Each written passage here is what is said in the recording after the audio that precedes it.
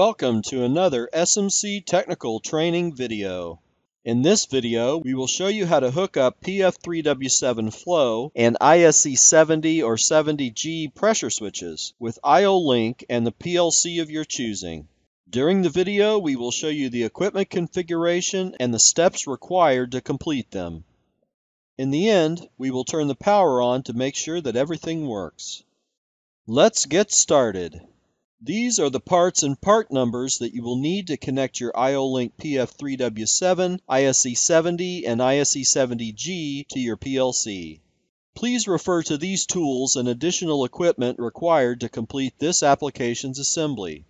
To start, thread the IO-Link cable into the ITV using the M12 connector, as was done in its video. Then thread the other end to the commercial IO-Link master.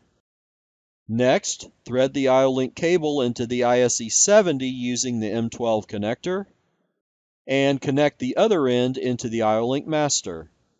Next, thread the IO-Link cable to the ISE70G using the M12 connector, and thread the other end into the IO-Link master. Then thread the IO-Link cable into the PF3W7 using the included connector, and add the other M12 end to the IO-Link master. Finally, thread the IO-Link cable to the EX260 using the M12 connector, as was done in its video, and add the other end to the IO-Link master. Now, thread the power cable into the IO-Link master, and on the other end, strip the wires and connect them to the power supply accordingly. Polarity does matter. Next, make the field bus connection with the IO-Link master using this M12 connector, and on the other end, plug the RJ45 connector into the switch.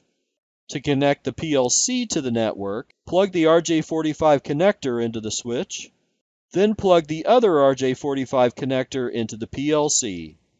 Connect the PC to the network via its Ethernet RJ45 port, and plug the other end into the switch.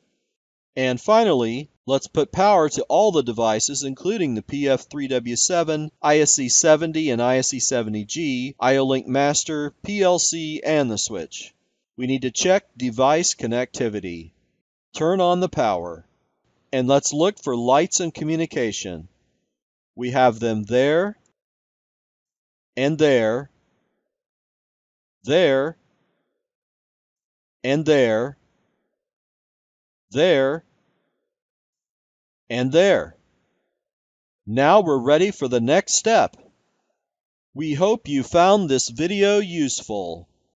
In the next video, we'll configure these water and air monitoring switches with the IO-Link master for PLC communication and control.